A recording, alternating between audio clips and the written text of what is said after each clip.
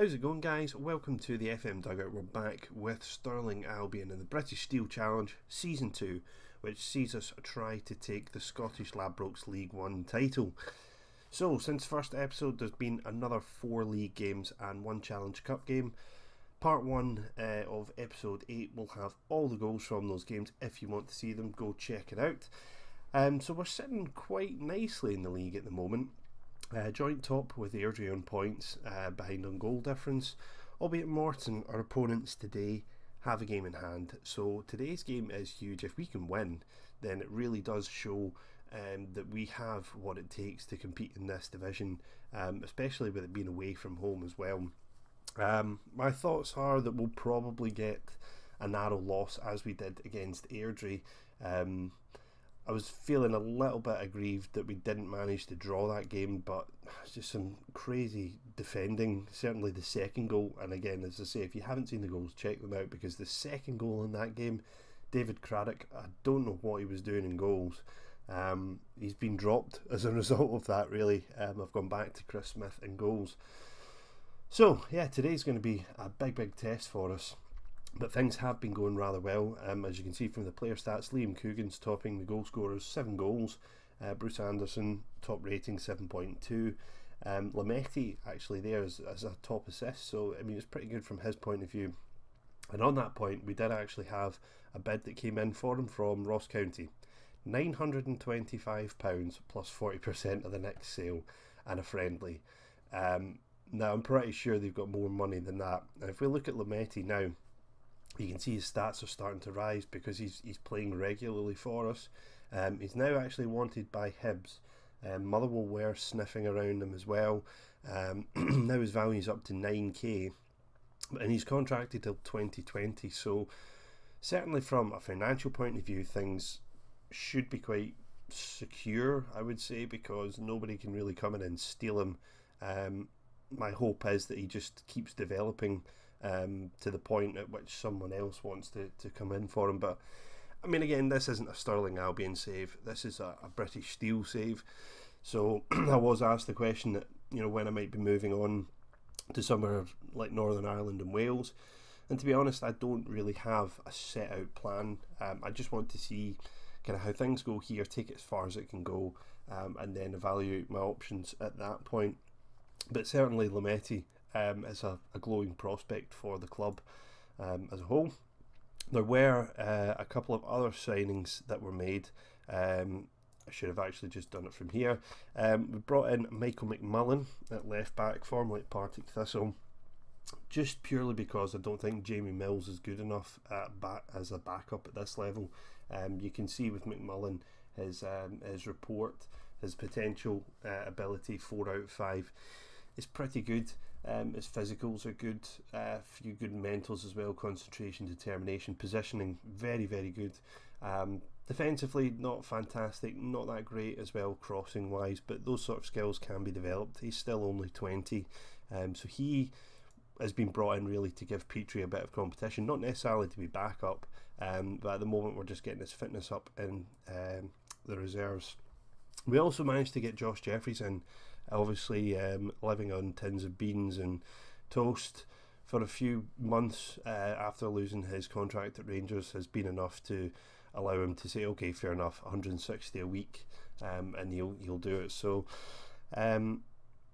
quite pleased with this. I mean, I suppose there's a bit of sentiment here. 1, being a Rangers fan, I kind of opted for him. 2, with the Peebles save I did in Football Manager 15, I think it was, the first series on the channel.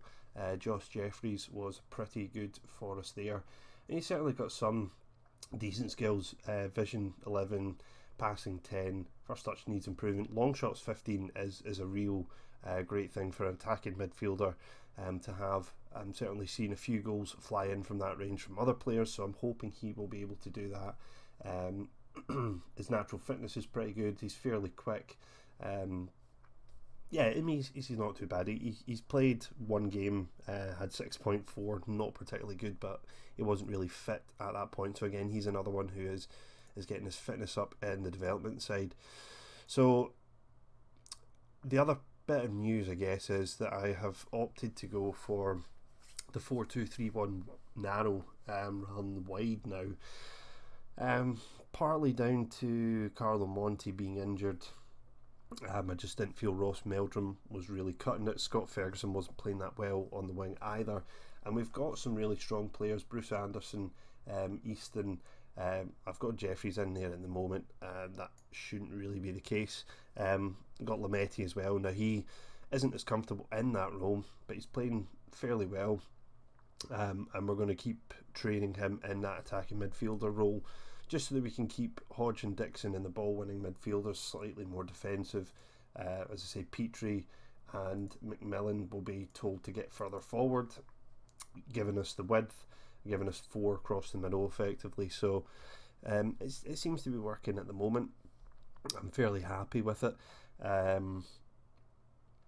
was looking at dropping Tong Lang for this game because he made a pretty big mistake in one of the games, but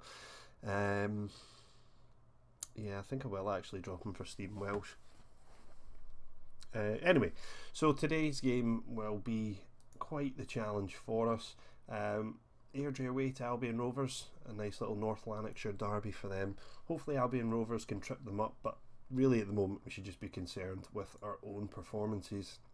Morton lining up with a 4-4-2. The last match they won 4-1 away to Peterhead, and we managed to match that when we played them in the Iron Brew Challenge Cup. So yeah, it should be interesting. They've actually signed Cammy Ballantyne, utilising him in midfield, which is quite interesting. They've also got Serge Atayaki. I'm guessing he went on a free transfer. Yeah, oh no, he's on loan from Rangers rather than a free transfer. And Andy Murdoch from Rangers as well.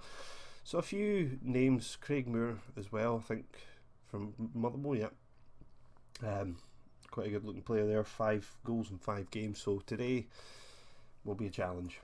So let's get into it without any further delays.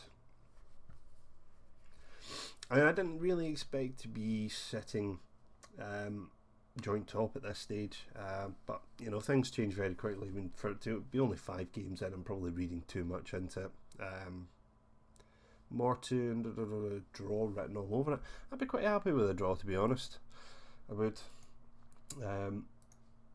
Right, let's see, what can we say? Huge underdogs. That gets everyone feeling nice and relaxed, and then build them back up again. Really not changing any of my team talks at all. It seems to be working, so why change it? We actually are going with an attacking mentality from the beginning. Maybe a mistake away from home against Morton. Not too sure. But yeah, okay. Let's see how things get on here. As Coogan's kicks us off. Anderson now. Is there going to be a chance early on, or is it just going to fade away to nothing? Yeah, we've given it away. Craig Moore will now come forward. Great challenge there from Dixon. It actually looked like he just took the player and not the ball. So that was a sarcastic, great challenge. Well, certainly 10 minutes in, possession-wise, we're controlling it. We're not looking out of our depth. Pass completion 72%, not bad at all. Alright, here's the long ball forward from the Morton keeper. Lametti picks it up, plays it into Easton. Hodge lifted over the top. Coogan takes it down well, turns, tries to squeeze it in. Gaston with the save, and we've got the corner. Not a bad little move. I've seen that happen quite a bit with the ball over the top. Easton takes the corner now in towards a penalty spot. Headed away. Anderson picks it back up. Out to Easton. Whips it in, and well, everyone else was running away out of the box. I don't really know what was going on there. But yeah, it's encouraging so far.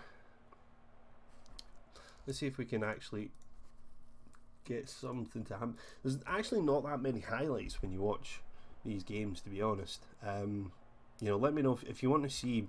I think it's set to key. Yeah, it's set to key. If you want to see extended, let me know. Obviously doing the 2 parts now, it shortens the episodes a little bit, but there's not really a great deal of action in this first half, although you can say we are controlling it. It's working really well. I think we just need to get a few more chances and just take it when it comes our way. Coogan's effort, if he'd managed to score there, we would have been in an excellent position. Alright, let's go. No need to change the formation, no need to change the players. Lametti's maybe not playing that well. I might bring on Aaron Duke at some point in the second half there. And maybe Cameron Thompson for Dixon. You can see now we've changed to exploiting the middle rather than going wide and direct passing a little bit more, and that's why you're seeing the ball go over the top a little bit. Just trying to see if there's anything else that we can change here. I don't really think there is. Well, obviously there are things we can change, but I don't think anything's that beneficial. As Morton get their first highlight chance of the game, and it's an own goal by Petrie. Beautiful. The captain just with a glancing header in at the far post there. That is not really where we wanted to be. Tiffany plays it wide. Atiaki and acres of space. Not really a dangerous cross to deal with, to be honest. If Petrie had just got a full head onto that, would have been out for a corner. So we've got a bit of work to do. I would say that was probably against the run of play. Lametti's up to 6.6 now. Might actually look... Dixon's motivated. I like it when players are like that. I think I will just bring off Lametti for Duke and go with that there. Defensively, there's not really much. I mean, I'm not going to gain anything by taking Petrie off or anything like that. I think we just have to try what we've been doing and perhaps just go into overload. I have done it a number of times. You do generate a lot of chances, but I think most of them come from outside the box. You can see the figures are now increasing.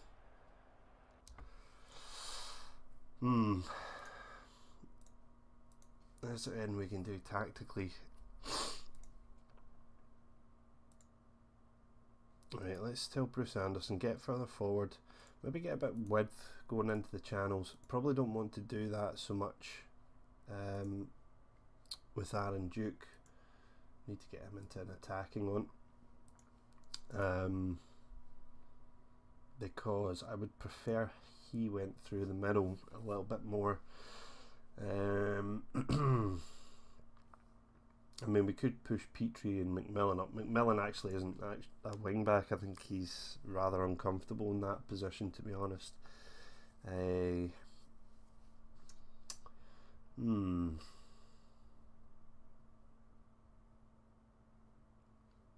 only other thing I'm thinking of doing, which is a little bit wild, is potentially going to something like this. Almost like a Christmas tree formation, so quite fitting for the time of year. So we bring off Dixon for Lang, that would be, and McMillan for Scott Ferguson, and we would at least, yeah, I don't know, not sure. Sod it, we'll go for it. Nothing really to lose here. I mean, yeah, we're generating chances, we're in control. Certainly if we'd had the first goal, we would have been okay. Here's a chance here from the corner. Easton headed away. Are we going to be too short at the back? Petrie, I know who's getting dropped in the next game. Two mistakes from Darren Petrie here will have cost us this match. Mackin fires it wide of the post. That was a glorious chance for him there. Let's tell him to push forward here aggressively. I don't think the formation change is really doing a great deal. We just had a poor second half and just haven't had good chances apart from Coogan's. Morton will close off the game here with a corner headed away by Duke. Duffy chases it down. Yeah, there's not going to be anything happening here. Well, I suppose the good thing to take away from it is we weren't outplayed. Just didn't create that many chances. Right, can we get one chance here? I probably should have gone to play Route 1, shouldn't I? It's too late now. Whoops. Easton, Duke, Morton just get every man apart from one behind the ball. Two, sorry. Just saw him come in there. Anderson, come on. Can we find a chance? No. Ah, well. I mean, certainly looking at the stats, you would say it was against the run of play. Cannot fault them. Oh dear. That one didn't go down well. I should have just said they were unlucky. Yeah, that's a bit disappointing. Dominated possession, chances. So Morton go top of the league now, I think. Yep, top of the league. Airdrie lost to Albion Rovers, 3-0 actually. So, you know, it's all to play for really. I think the key thing will be to take points from Morton the next time we play them, which should be at home on the 2nd of December. In terms of the games that we're going to cover, I'm thinking the next one, I probably would have done Livingston, but it's too close, so maybe I'll do the Livingston away the 9th of December. That's a big run of games. You'll get a lot of highlights in episode 9 part 1, and yeah, we'll see how it goes from there. So anyway guys, hopefully you enjoyed that episode. I didn't really enjoy the result, but hey ho, that's how things go. If you did, please leave a like and a comment. Until the next time guys, I'll see you when I see you.